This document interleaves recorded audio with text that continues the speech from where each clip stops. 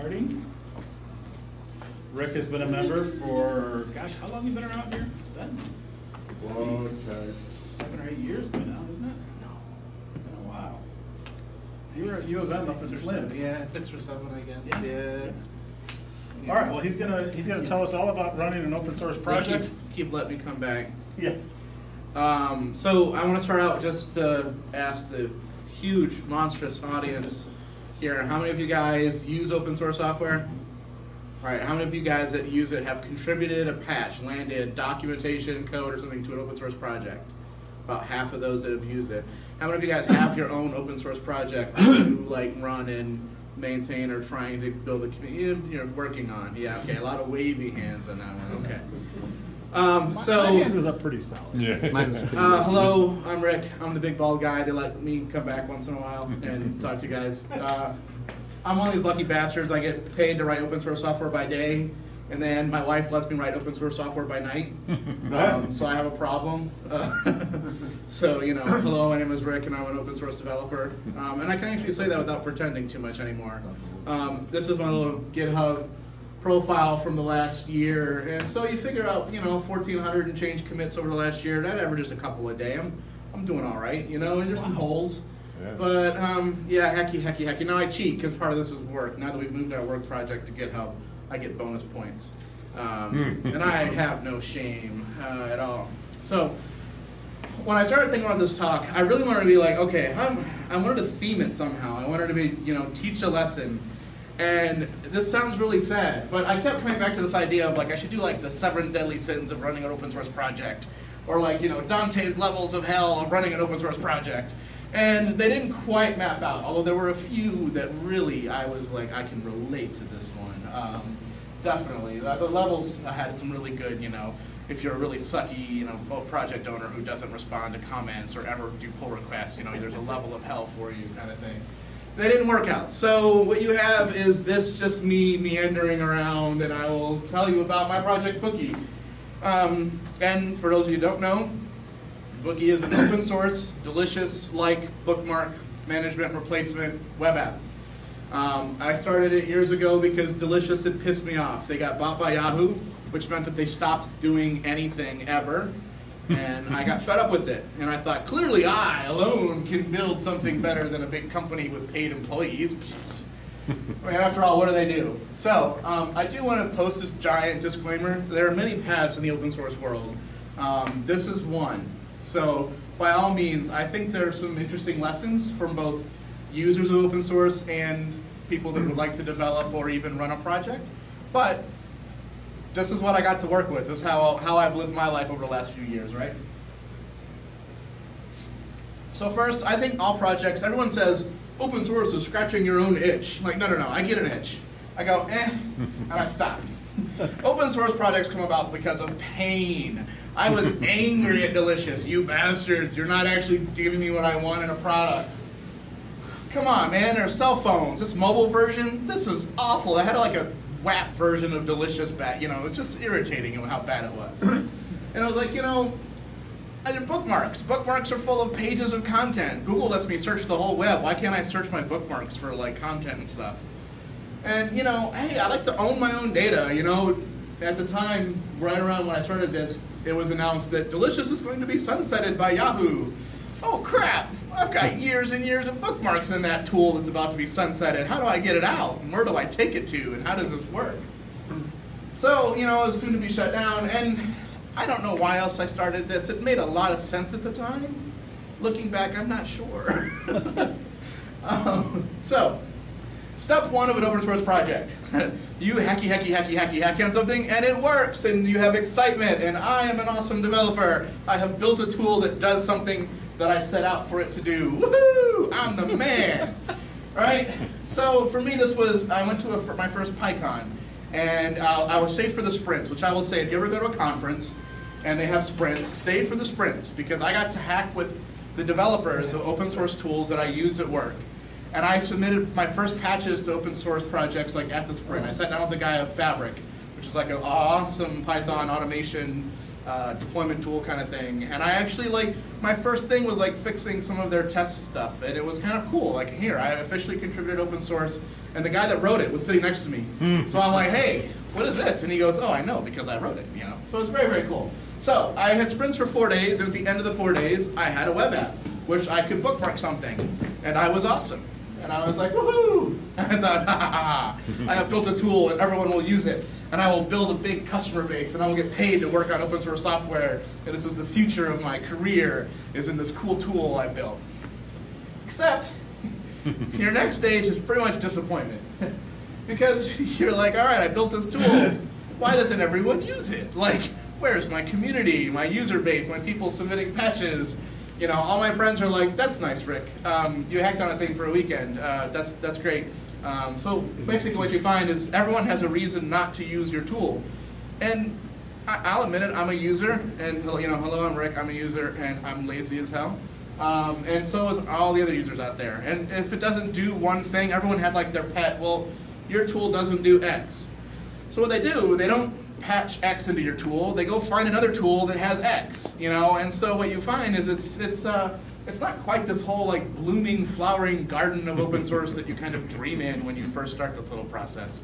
You kind of realize that, well, okay, back to myself, and so you find the answer to this problem is not to find people to help fix all your stuff, it's that you just have to write more code. A lot, lot, next year, more years, lot more code.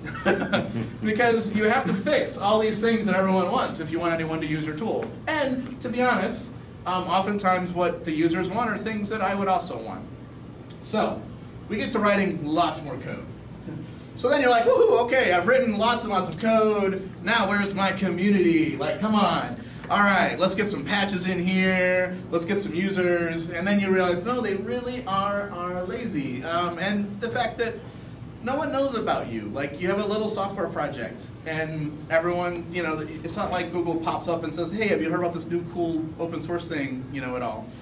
So, you have to realize people will think that, well, this is just a hack. Like, you threw some code together over a weekend, I could do that. Now, I will say, in defense of the guy that throws code together over a weekend, for every one guy that does that, there's a million that don't, who go, I should write some code to do that, and then they never do.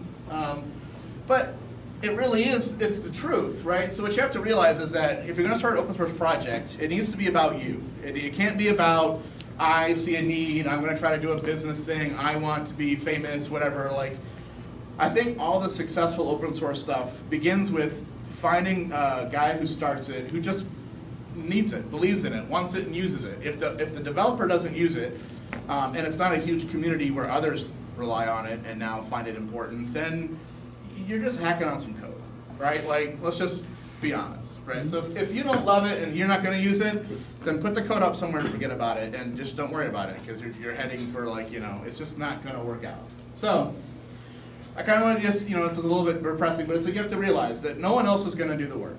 No one else is going to write all the code that's missing from your app. No one else is going to go out and publicize it and tell everyone how awesome it is. Let's see, no one else is going to, you know, plot out your future and your milestones and make you sit down and work it or whatever. It's all on you. This is just your pet thing.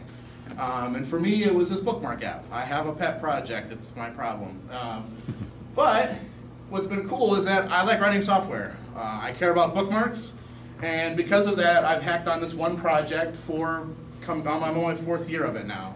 Wow. And over time, eventually stuff kind of turns around. So you kind of hit where you've started to get a few people using your tool, and they come and what you find is you have like I call it community 0.5. Like, they're not really true community, it's like the hit and run.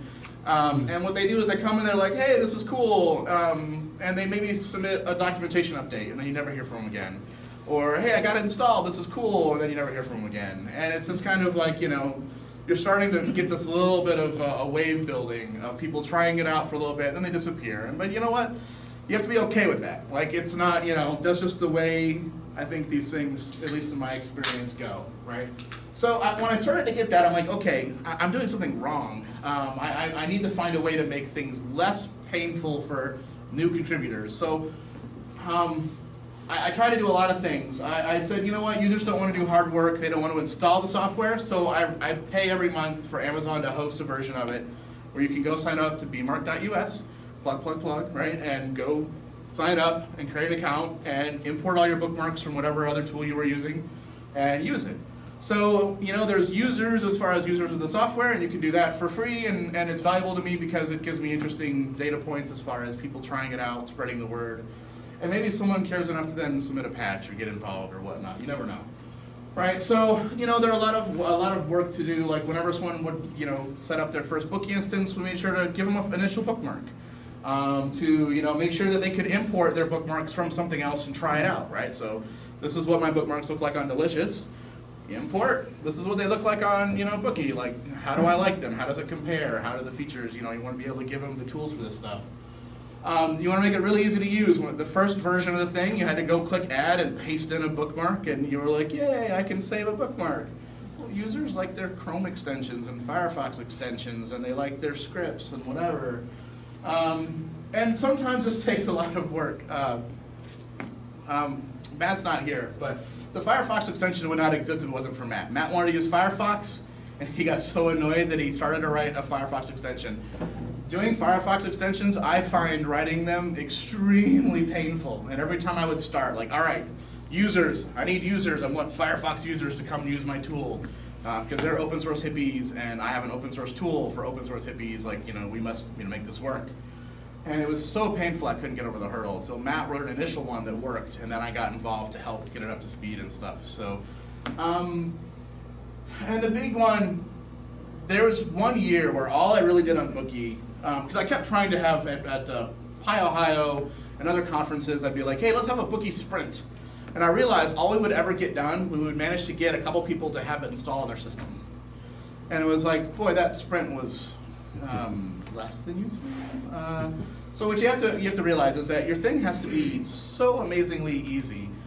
So I almost took a whole year and learned how to use make and offline download caches and simplify the install process to where this is how you can get running with Bookie on your own instance. You clone it and you paste this in, and when you're done, you can run it. That took a year of my spare time. You know? So on the one hand, I'm very, very proud of these lines. On the other hand, like, did I add a cool new feature? No. Like, did it help me at all? No. Like, you know, it was educational to me. I learned a lot about build systems and building software and all this kind of stuff, but it's the kind of thing that if you want to try to grow a community, you have to worry about are all these user pain points. And so like I said, it's almost a whole year in the making. So, how many of you guys deploy software at all? Build it or whatnot? Okay, so these are my lessons from that whole year of work. Make is amazingly awesome. I will preach make till like I die. Everyone that says, use grunt, no use gulp, no use, but I hit them in the head. And I say, stop, go back to make. Download caches, making things work offline and be version locked and ready to go. Super awesome. Dependencies, managing them sucks. I found that I had a lot of dependencies I no longer needed because I had moved on as the software evolved and I wasn't keeping up with trimming them back and stuff. You know, version lock the ones you do, but also dependencies are awesome because all that is code I didn't have to write. Woohoo! And you know, you have to build, you know, how often when I first got started, people would be like, I've pasted the install steps, it doesn't work for me. What do you mean it doesn't work for you? Well, because unless you're building over and over and over and over again every time you change the build system, you don't realize that you broke it. Or a lot more likely is people on different systems and different stuff. So you have to do this over and over and over again. And ends up that, you know, if you learn enough life lessons, you're like, hey, continuous integration, Jenkins, automatic builds, these are a good thing, and there's a reason that people do them. Even for open source software. Actually having continuous integration tests and builds are very powerful tools if you want people to use your stuff. So, then you get the teasers. Ooh, I like your project, this is super awesome. And I submit a patch. Like, ooh, okay, cool. I've got a contributor. All right. Now they're really gonna start rolling in. And you work through them, and you work through them, and you work through them, and then you find that, you know, on the one hand, every little patch you can get helps, right? There was some guy that, you know, at first it was like, oh, all he did was a little documentation correction update. But you kind of have to learn that, you know what, that's a fix I didn't have to spend my time on, right? So even the little small ones I learned to appreciate over time more and more as there were known issues of like this text didn't line up with that text on the account page. And I didn't care. Like that wasn't on the top of my list of crap to do tonight. And when someone fixed it, everyone got a nicer looking page, and I didn't have to touch it. And you start to go, dude, you rock. That's awesome. You know, like, thank you, man. So one thing is you have to learn to appreciate every little bit. And I think the other thing you have to learn is to have no life. The only way to keep people interested and working with you on stuff is to be as responsive as you can be. So people who doesn't use IRC, oh, I thought there were hands. Yeah, you have to use IRC. Like, you know, it is the best. It is, you know, everyone wants to resolve the problem of IRC. Again, it's like stop. You know what? Like, the problem's been solved. Everyone idles in IRC in a channel. Whenever someone pings you, you get a nice little highlight. You can see all the log. You can put it on a server and never go offline. And it helps you be amazingly responsive. Some dude jumps in and goes, I'm having an install problem. And I can go, what is it? And he gives, you know, a little bit of an error. And the guy that I walk through and get him over that hurdle has now turned into a possible contributor. Whereas if I wasn't responsive, he'd have been like, I can't get it installed. And he would have wandered off and done something else with his time, right? And you have to realize that when people are trying out your stuff and they're asking questions in IRC, they're doing that on their time, just like when I work on Bookie, I'm doing it on my own time, right? So you have to help make sure that they don't feel like they're wasting their precious hours of their days as well. So these are some of the cool things in Bookie that would not happen without these contributors coming in. Again, I mentioned the Firefox extension would not exist. There's an Android app because someone wanted to play with an API and learn Android, and they wrote an app. And it was like, holy crap, like, that wouldn't exist if it wasn't for this kind of community building and stuff. Lots and lots of bugs got fixed, just straight from community people who got involved, and they wanted to, you know, they tried it out, something annoyed them, they got a patch. They may never have come back again, but you know what, the bug got fixed, so that's awesome. And one thing I want to kind of point out as far as something I think there's been really beneficial, I rewrote the API in Bookie 3 times. I would go to a conference and I'd go to some API talk about how to do a good API, and I'd get inspired and realize how utterly crap my API was. I'd go back and rewrite it, which on the one hand sucked because rewriting code is bad, but it eventually got to a point where having an API was amazingly awesome because the guy wanted to write an Android app, and I said, well, here's the docs for the API. And he wrote Android and talked over the API to Bookie. He didn't have to worry about the back end of stuff. He didn't have to build a back end to store bookmarks and search them and all that stuff. He got it for free. So for him, he wanted to play in Android. And by having an API, I let him do that. There's a guy that wanted to learn Angular. So we started building Angular.js web front end to Bookie just using the API. And this was really beneficial in a few ways because now I've got someone interested and invested in Bookie because they're building something on top of it.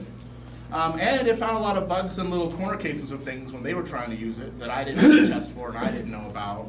And so I will say, you know, one thing I did to manage the site is I wrote a command line app that talks to the API for like deleting users and resetting accounts and retrying imports and stuff. And I will say, all tools of any sort should all have an API. Like, they're just amazingly useful, awesome, and I think they're community enabling for people to get involved. Maybe not work on Bookie, but maybe start to build a little periphery around it, you know, and that is just as valuable as getting, because if someone goes, oh, Bookie has an Android app, I will try it over another bookmark service because Bookie does have an Android app, then that's pulled in, you know, they've been sucked into the vortex that would not have existed before, So eventually you're like, hey man, look at all this crap that wouldn't happen without a community. So it's like, wait a minute, do I see over yonder hill a community building around this tool I wrote? No way! Like, that's kind of crazy insanity are you speaking? And so then it happens, and I think every project hits this, and this was it's kind of a story time. Someone forked one of my projects and worked on it and wrote a whole lot of awesome code. He took a library I wrote in Python, he made it work in Python 3, he updated some tests and stuff for it. It was just freaking awesome. So, story time, everyone go pull up on the magic carpet. There was one time this guy took my little project and he forked it off on GitHub. And GitHub, I hate you, because when someone forks your thing, they don't really tell you, you get a little number that increments. And unless you go follow them and track it and star it and watch it, you don't know that they did anything with it. So this guy forked my library. 6 months later, I realized he had done a lot of work over 6 months. Well, I had done a little bit of work over 6 months. And I was like, dude, this is awesome. I want to pull your changes back into my changes, except he didn't believe in make files, so he removed it. He didn't like my folder organization structure, so he moved all the files around. He had ported everything to be Python 3.2 safe, which moved a lot of other stuff around, while I had my own set of diffs, and merging it in was a nightmare. It wasn't easy, and as far as he was concerned, he didn't care, because he had the tool he wanted, right? He took my starting base, and this is the joy and the curse of open source software, right? On the one hand, someone found my work valuable, they ran with it and did awesome stuff with it. You're like, yeah, like I did something that matters. On the other hand, you're like, no, commit back to the community. And he was like, I don't need to. Like, that's a lot of work. I got what I need. So it came back on me to basically take a weekend and to sit down over a weekend and go commit by commit of his and resolve conflicts and merge it in and put my makefile back in and to do this and to do that. And what was funny was that I had a couple of bug fixes that he didn't have since he had forked it off. So it took me I lost a whole weekend to get it back in. And it was a lot of, and I mean like full 8-hour-a-day weekends, a weekend there to get that back in. So on the one hand, I was, and Craig can testify to this, like I was bummed. Like I was like, man, like this is just so rough because you're in a no-win situation. You want the code, but I mean, that was hours and hours of work I was not planning on doing. But when I got it done, and he saw that I had bug fixes, he actually went through and was like, oh, okay, so he started to use mine. And then we talked online a little bit, and I added him as a committer to the repository. So like, hey, look, if you want to fix a bug or something, you have access. Like, go ahead. Like, I've seen your work. I trust that you, know what you're doing. I've seen that you can run with this for 6 months on your own. And so now I've got a guy who's on the other side of the world, and I don't know what he does, but he hacks on my library once in a while, and we kind of try to work together. And it's tough, but by getting over the work and getting over the hurdle, I started to build, again, you start to get the community going. Now there's 2 contributors, not just me, which is nice. So at the end of the day, what you have to realize is like all this stuff just turns into more and more and more work, right? And so one thing is kind of funny because people are like, oh, Bookie, like that's a cute little open source project. What you don't realize is that Bookie is really a lot of stuff now. This is the actual commit history for Bookie back to 2011 here. And this is, oh, look, I did a lot. And then like, oh, I kind of took some time off and whatever. Well, then you realize, well, then there's a Firefox extension, and here's where I started it, and then did nothing, and then Matt took it up, and then we started to work on it together. And B-Mutability, this is a library I wrote, because I was initially using a library that had no tests and it got me started, but it was awful, so of course, what do? You're open source, you just like write your own code, you fork it and run and do whatever. So you can see, I tried to line up like this 2013 timeline, so you can kind of see like, while things slowed down here, they picked up here. While they, were slowed down here, I was working on the CLI. When it was, kind of consistent here, and then, here in October, I was working on the Firefox extension and not much down here, So this little pet project, I'm going to do a bookmarking site. I now have like a GitHub org, and this doesn't even include the Android app, the Angular app, and other things in the ecosystem. So it kind of like grew and grew and grew and grew and grew. And so if you go look at Bookie, you might go, hey, Rick has abandoned it for this month. So you realize, well, no, he was just working on a library that's a requirement for this app to live and exist for that month. And you're kind of still active and all that. So eventually you gotta go, and there are many, many times in the years of this where I've been like, all right, why am I bothering with this? Like maybe I should put this thing to bed. Maybe I should it works, does what I needed to do, why do I keep bothering with it? And so every time I get there, I start to realize, you know what, I'm proud of the work. It's not the most awesome project ever. The code is not the cleanest, most elegant, bug-free code ever. But you know what, I've got a lot of blood, sweat, and tears in this code. So, and I do. I still use it to this day. And whenever someone comes up and uses it, there's a little hint of, you get a little pride that, yeah, someone else finds my thing interesting. Isn't that kind of cool validation? The other thing is that, you know what? A lot of times people, I do, I'm trying to do some interviewing, and you ask people like, hey, do you guys do testing with your code at work? No, I mean, I've always wanted to, but work doesn't really believe in setting aside the time for that. It's like, okay, well, do you guys do continuous integration? Do you do documentation for your code. Well, no, you know, the work doesn't let us do that or whatever. Well, I mean, having an open source project means that it's my way. It has a make file. It has tests. The tests pass. You know what? The JavaScript library, so it's like, you know what, I wanted to write code at some point in my life that had tests, that, you know, ran in CI, that at one time I wanted to use jQuery and Backbone, and then I went, wait, no, this sucks. I'm going to go learn UE. I'm going to write it in YUI instead, and I switch out the whole JavaScript end on it. That, you know, that I can write the API over and over again, and the documentation, and that, you know what, like, no matter how bad work is, I can go to this one place and have work that I'm proud that I did. You know, it has my name associated with it. And I will say, as someone that interviews, if I'm interviewing someone for a position and they don't have any code visible at all, it's a huge red flag. We have a guy right now that's highly recommended by 3 different Canonical employees that I'm interviewing. And my first interview, I was like, no, I can't do it, because he had no code to look at all. And it's like, you know, I'm taking you on blind faith. And it's like, even if, so when I interviewed, I had Bookie out there, which wasn't the best thing out there. But they could look and go, yeah, this guy's trying to learn how to write tests. And yeah, look, this guy's, you know, got decent documented, you know, comments and stuff in his code. And I almost wonder if I got the job more on what I had than what I spoke well enough to not get kicked out the door. But I almost wonder how much actually having real life code to go look at mattered as far as getting my jobs.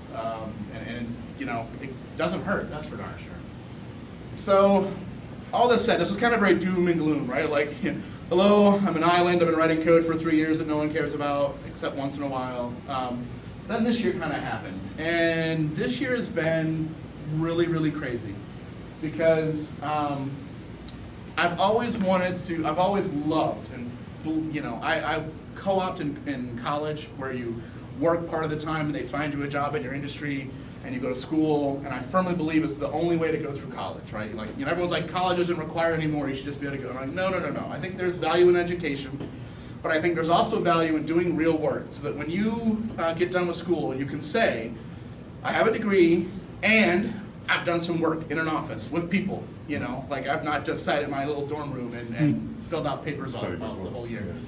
You know, and Google Summer of Code, I think, is awesome, where they pay a student $5 grand to sit at home in the summer and work on open source code. And this year, 2 days before the deadline, someone posted something on my Twitter feed or something, and I was like, oh, I've always wanted to do that. I'm going to, you know, write up a proposal for Bookie to be in Google Summer of Code. What's the worst that can happen, right? They say no. Yeah. And so they didn't say no. They said yes. And I was like, cool. All right, cool. Google says that I can, you know, have a student or two to work on Bookie for the summer. That's awesome. I had some, you know, potential projects for them to do.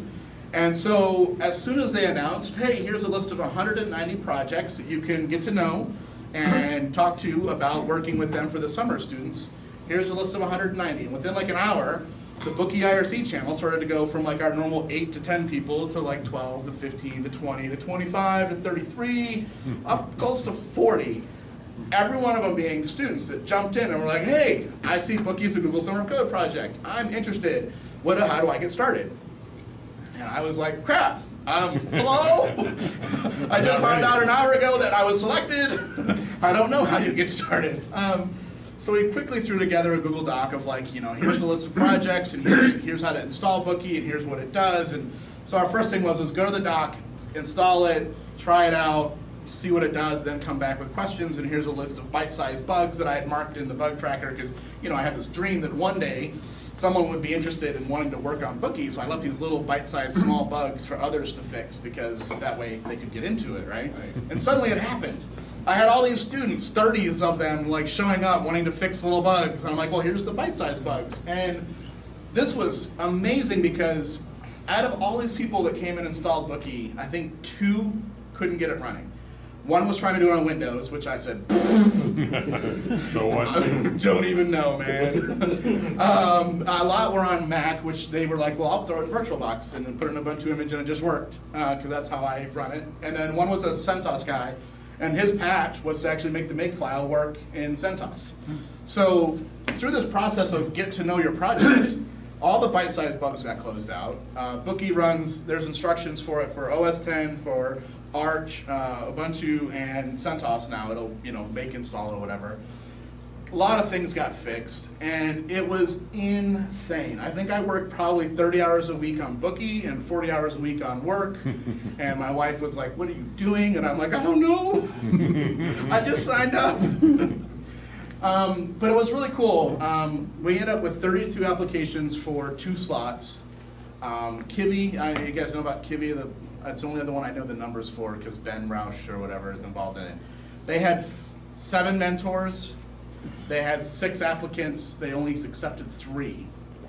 So, and they're running Python apps on Android, been around a long time. We're part of the Python Software Foundation org, whatever. We really had a huge amount of participation. And this has just been, it's awesome, right? It's like the open source developer dream that you've got. Google's going to pay students $5,000 this summer to implement 2 new features on Bookie. One guy's going to add private bookmark support, which I pumped it on because I said, well, this is open source and I'm not going to promise anything's private. That's a problem I don't need. But I think we're to a point now with our tests and our integration stuff, and a student's going to work really hard on it. And external bookmark support, so wire up Bookie to Twitter or Identica or whatnot, and pick out URLs that are shared with you or you share and turn them into bookmarks for you and such. So it'll be really cool, interesting. I kind of get to mentor a couple students.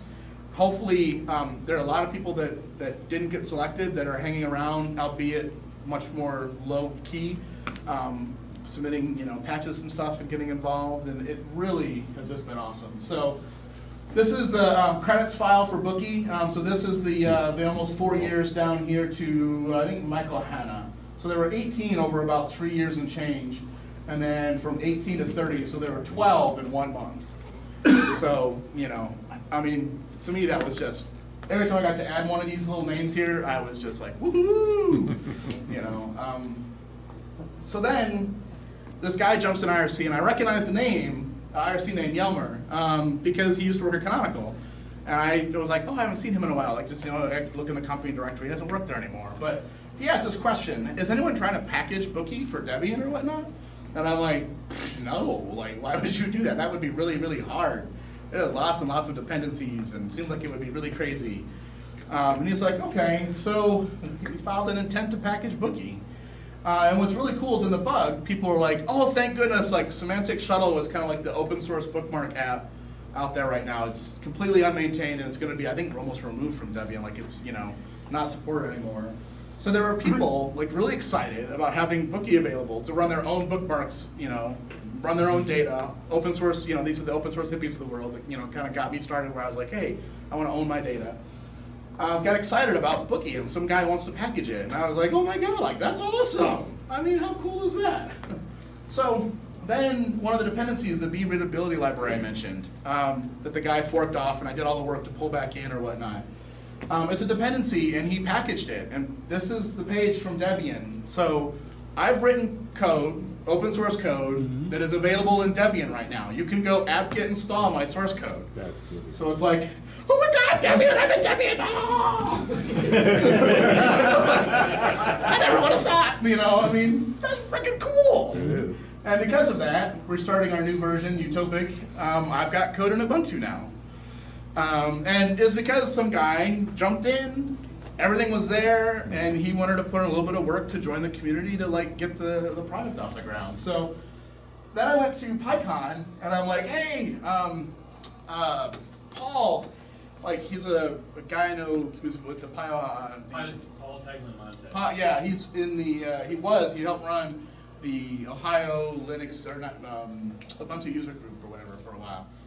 Anyways, he's like, oh, that's really cool that someone's packaging that for Debian. That'll be really awesome. Let me know if you need any help, because he's a Debian developer. And he's like, yeah. He goes, Mako uses Bookie for all his bookmarks. And I'm like, what? No. He's like, yeah, no, totally. I thought you knew. I'm like, no one ever told me. This guy's been out here to give talks out here before. He gives a lot of talks. If you don't know who he is, then I'm sorry. But, if you do know who he is, the fact that he uses my software was again, this is unconfirmed. I just want to say, I've not talked to him about it, but rumors from people that know him and talk to him directly is he uses my bookmark app to keep track of his own bookmarks. And so, and I'm like, I'm Debian, and famous people use my software, and oh my gosh. So, I guess kind of my lesson with this is that And this is just, you know, the path that Bookie is on. I won't even say it has gone through, because it's nowhere near done. But it's kind of like this idea that, you know what, this stuff takes time, you know, and it takes, I mean, you know, I've almost quit several times, you know, and I've taken time away where, like, I've done woodworking for 3 months and not touched Bookie other than to make sure that the thing still ran. And that's okay and it's healthy, right? Like, you can't, you know, you have to be able to do that. But I want to say, like, you have to be prepared to work, to go it alone, and to learn new things, right? When I wanted to run my own Bookie instance up on the web and I wanted to put it on my own servers, I went and got a colo and a rack, and I had to sysadmin it all, and you have to be willing to like go the extra mile to do things that aren't just, oh, I hack on my software project. Like, no, you gotta be able to do the full gamut, the testing, the CI setup, and all that kind of stuff. So what's kind of crazy you always have to keep in mind is you never really know with open source software how wide your impact really is. I don't know if Mako uses my stuff, right? At all. And so like this is that readability library. And I pulled the stats down, and I hadn't even realized I got this way. So as far as I'm aware, I'm the only one that's ever really used it. But it had 355 downloads last week, and about $3 grand in the last month. And this was kind of cool. When I searched for B-readability, this other project came up. And this project had changed to using B-readability as a dependency. So now there's a library that depends on my library to keep moving. You know, I didn't even realize it, because until I went and did the search for this talk, I didn't know. And at PyCon there was a guy that's like, B-readability, like, oh, I think my old job uses that as part of their document like processing workflow or whatever. And it's like, really? Wow, I didn't know that. So the other thing I want to say is I've thought many, many times about rewriting it. And you guys know Joel Spolsky? He has this thing, the giant lesson from Mozilla is like never rewrite. And I've taken that to heart, and I think that's been a really good thing, because never rewriting means that A, you get to practice software in the real world where you get handed crap software, and your job's to make it uncrap, or at least try not to add too much more crap to it, right? And it keeps you moving forward, right? I mean, I could have spent my last 3 years working on just the web side of this thing, and not doing the Firefox extension, and not doing the Chrome extension, and the project wouldn't be where it's at today. It wouldn't be packaged in Debian, or trying to get it packaged into Debian, if that was the case, right? It would just be this little small thing that I hacked on. But it'd be really beautiful, because I rewrote it like 4 times, and it'd probably be in, you know, Node.js or something now, or, you know, some other language, or you've written in Go or something. You know. So, any questions? Yeah. Can you demo it? Yeah, by all means. Yeah, so. Does it run on Windows? Just welcome. Who cares? I mean, Quiet does. So, I mean, this is Bookie. Like, this is really it, right? You have URLs, you've got users, you tag your bookmarks. The one thing that I really like in Bookie is that when you click this little eyeball, that B-readability library, it takes this URL. So let's go look at what the page. This is what the page looked like, right? Yay, very readable. I have to scroll through and find where the hell the text is at. And it actually like pulls it in and tries to blurb out the, you know, find the text, the content and stuff. And so like here's an HTML5 imports page, right? So, you know, this might be a little bit easier to read than this, although this isn't bad. But in general use, you'd be browsing the web and you see an interesting web page. Yeah, so like this sort is of how take us through that. This is how I test whether stuff's working, right? Okay. So I go to like news.google.com, I click on one of the first articles, and I go okay, and then I go click on my extension. Well, this is one of the really cool features that Google Summer of Code student recently added. We now parse the title and the URL of the page to suggest tags for you to use based on the page you're on, right? So like, I don't know what this is about, but I think Europe and Turkey and accident sounds, and Cole probably sounds really good. So now I'll bookmark it. So this would be instead of putting it in the Instead of putting it in my browser bookmarks, right? Because what's nice now is I can go to Firefox and go find the same thing, right? So now if I go to Bookie, I'll see I've got this bookmark, and it's been tagged with these tags, and I can actually, this is what it pulled out as like the readable content, which doesn't always work great on really crazy articles. And then if I search for Turkey, it pops up, right, as a result. And then we have an issue where I'm having a problem scaling out a full text search engine whoosh. In theory, I'm supposed to be able to do this.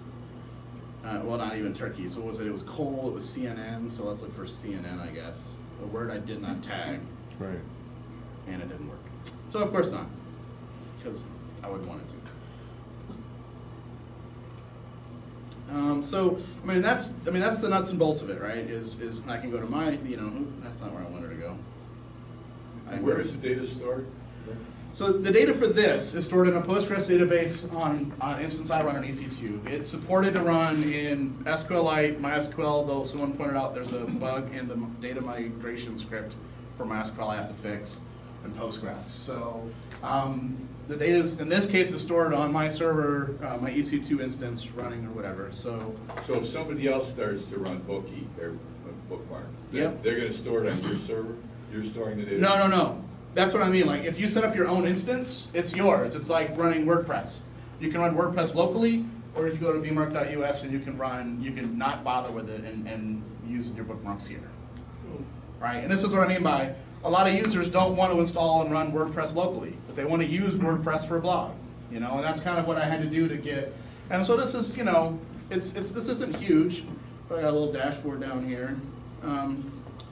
So, right now, there's 410 users with bookmarks on bookmark.us.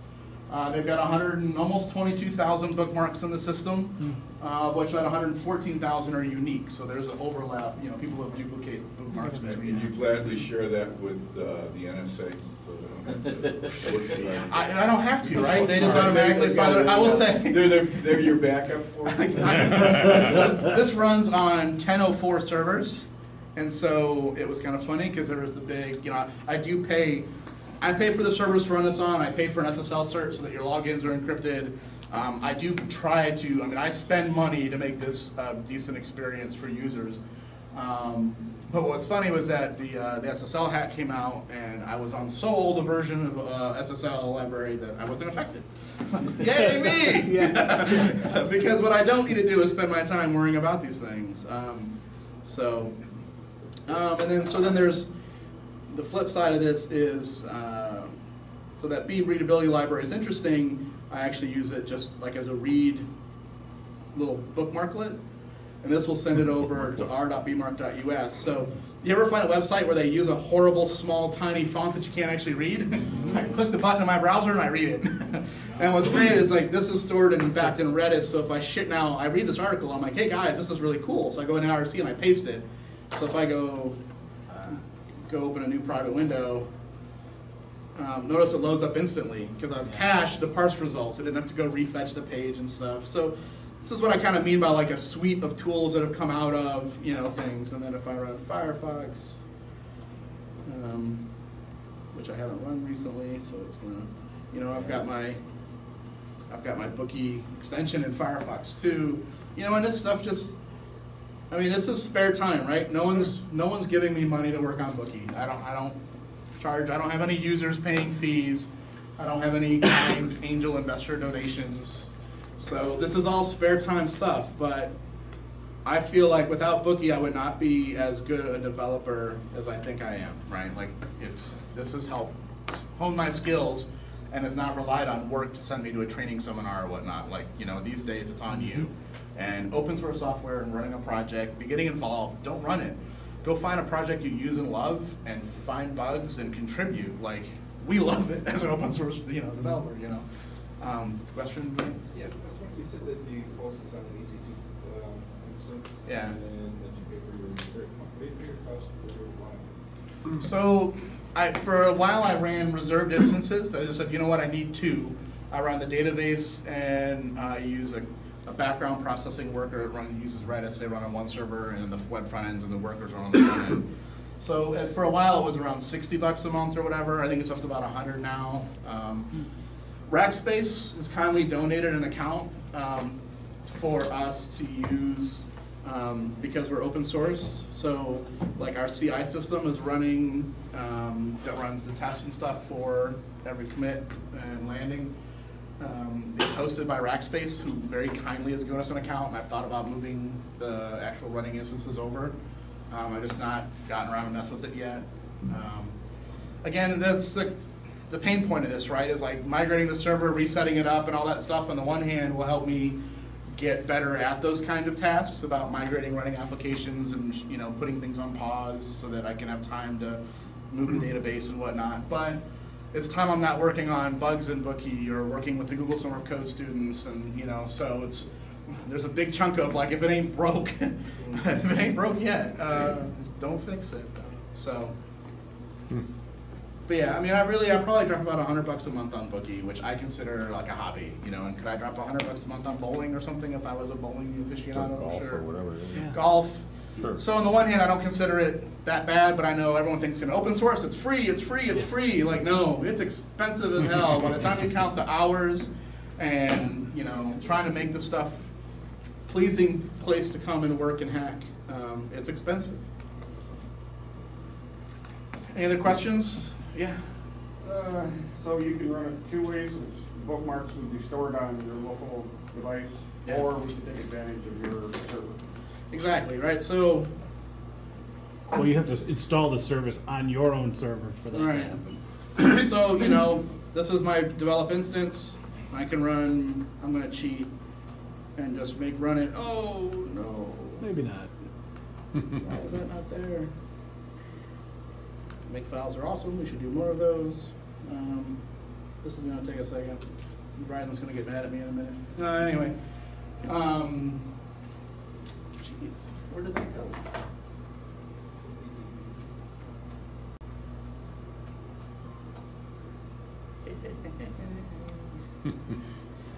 If at first you don't succeed, call the make command that makes it. I don't have a database. Anyways, what I'm trying to prove here is like, you can clone the code, you can run it, and everything's on your system. You own it. You can put it on SQLite, run it locally. You could set up Postgres and run it with Postgres like I do on your own company server. If you wanted to have a company shared bookmark app, this is there. It's free to use. Have at it. More fun, So then you have a browser plugin. Can you point that browser plugin Yep. to your own So instance? so it's annoying on the one hand. Most users get cranky because they're like, I don't understand. But in the configuration of the extensions, you tell it what's the URL to your Bookie instance, what's your username there, and what's your API key that the site will give you. Which is why people are interested about this in Debian, right? They could apt-get install Bookie and then have it running, and then go and change the user or whatever, point their extension at it. Then this kind of fits in this whole own your own data world of run your own bookmarks. There's a lot of people there's a lot of companies. There's Delicious, there's Clipped, there's Pinboard that you can pay or ads or whatever to do this stuff. But or go your own path, right? It's pretty cool. Yeah, it's really good. So, I have a question. Yeah. How many people are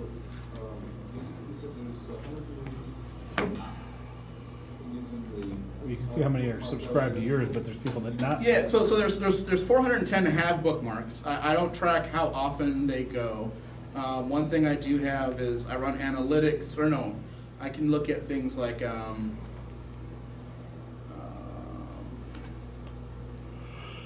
so I can look at like analytics of like how many people. There's 49 people using the Firefox extension. There's go away. I don't know. There's 100 or so that use the Chrome extension, maybe.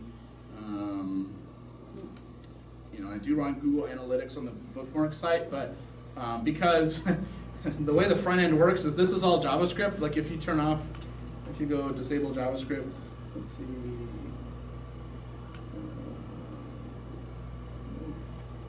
Where do you turn off JavaScript these days? There it is, left under general. Left under general. Yeah. Here we go. So let's disable JavaScript and reload the page. Oh. Not there. That's because the front end is all JavaScript and it talks to Bookie's API. And I did this because I wanted to make sure that I consumed my own API so that if the API broke or sucked, I would feel the pain before users of the API would, right? So it was an interesting experiment, right? Like I wanted to just try out an all JavaScript front end app, and I wanted to try out using APIs and stuff, and so I own the app, right? So I can do whatever the heck I want. I did this. Some people sometimes complain, they're like, hey, there's no good reason why you couldn't just dump out the template, like loop through in a template and give me all the HTML. I'm like, yeah, you're right. There's not. I'm accepting patches. Well, not even that though, right? Because I don't want to do that, because I want to use the API, right? And maybe I have enough API consumers where that's not as big a deal anymore, but you know, everything you can do to make sure that you catch the breakpoints before a user does is a good thing, because if you feel it and fix it, then that's another potential person who might contribute who didn't get turned away because it didn't work out of the box, right? Any other questions? Yeah, code quality. Yeah. How do you guys manage code quality on projects like that? So, Because you gotta look at a bunch of crap code coming in from It's contributors, the right? Rick barometer of good pretty much. faith. Yeah, no, and I will say, so I, you know, back in February, I became a team lead, and I will say this has helped me, especially the Google Summer of Code, the team lead stuff happening has been awesome, because I've learned a lot about running a team of developers and being supportive, but still holding to certain, like, we need this, like, this is non-questionable right now. You learn to phrase things in really flowery ways. This is an awesome, awesome patch. How would you feel about writing some tests for it? Let me give you an example. Here's a test that looks a lot like the test of what you would need for your bit of code. And so that requires, so a lot of the time I spent in Bookie while the Google Summer of Code stuff was going on, I didn't write a line of code, right? Like, it was everything I could do to go through the 6 to 10 pull requests every night and review them, run code reviews, comment, this looks good, this is that, this should really might be better over here, I see what you're trying to do here, here's some recommendations, you know, and you want to do it as an enabling and non-condescending, constructive way as possible, right? Because at the end of the day, I want this branch to land, right? This is 50 lines of code I did not have to write. You know, that, I mean, this is something I wanted when I first started Bookie. I wanted to have tag suggestions, right? Computers are smart. They can be able to figure some of this stuff out, you know? When the Google Summer of Code student wrote this, it was a big chunk of work. It needed a lot of review and cleanup and stuff, but like, man, I wanted it. And he worked hard. He went through several iterations. He used 3 different libraries to try to pull out what the important text was. Like, you know, just was freaking awesome, right? But that's how code quality works. This is basically, at the end of the day, I'm the one who lands it. And if I'm going to land it, it needs to be of quality, or at least where, oftentimes, if it's small, I'll take the branch and like, hey, I'll pull it down. I got to QA it and run it through tests and stuff anyways. And I might just, you know, clean that up, reword that comment, put the period at the end of the comment line, you know. I mean, you got to be willing to kind of meet them halfway sometimes. At the same time, if I made a big change of the code, I would go, hey, you should look at what I love what you started. I tweaked it a little bit. Here's a link to the commit to go see what I changed, so that you can kind of learn, you know. And so it's personal preference, right? You know, you don't want your preference to shoot down a potential contributor. No, but you've got a coding style that you want to You maintain. do, right? Yeah, exactly. And this is what's bad. Like, this is 4 years into this project. My standards have changed in 4 years, right? Like, you know. You don't meet your own standards from before. No, I totally Do don't. what I Like, say, not what now, you do. if you want to land a patch, I want to test for it, you know, and not every line is tested. So, but we're starting now with the automated stuff to go look at getting code coverage tools running on the test suite. So, the guy who's working on the private bookmarks, I told him, I said, well, I just want you to know, like, if you want to do this project, the first thing you're going to do for the first chunk of Google Summer of Code is just write tests. Because you're going to have to make sure that anything that touches querying, searching, loading, filtering a bookmark has 100% test coverage, so that when we go in and add a private flag, that all the tests will break. Because we added a private flag, and we will have to add new tests, duplicate every test, to say here is the public version and here's the private enabled version, right? Because if we're going to do this, we're going to do it right, very securely. We're not going to leak data. And the only way to promise that is to cover that code in tests, you know. So, and he's excited about it. He's going to learn more about writing unit tests and stuff in this Google Summer Code project than he will in his whole 4-year degree at college. You know, Make it more valuable. Absolutely. Exactly, and that's why I look at it, right? Like, you know, that's why I love. Bookie is going to get a lot better test coverage. It's going to get an awesome new feature. I'm going to mentor, and you know, I really enjoy teaching this kind of stuff. And so it's just like a huge win-win-win-win-win-win as long as you're willing to put the time into it. So, Oh, yeah, and then how much time do you think you're going to have to wait for? so Google Summer of Code says about 10 hours to 20 hours per student per week. So it'll be a chunk. I haven't done woodworking since Christmas.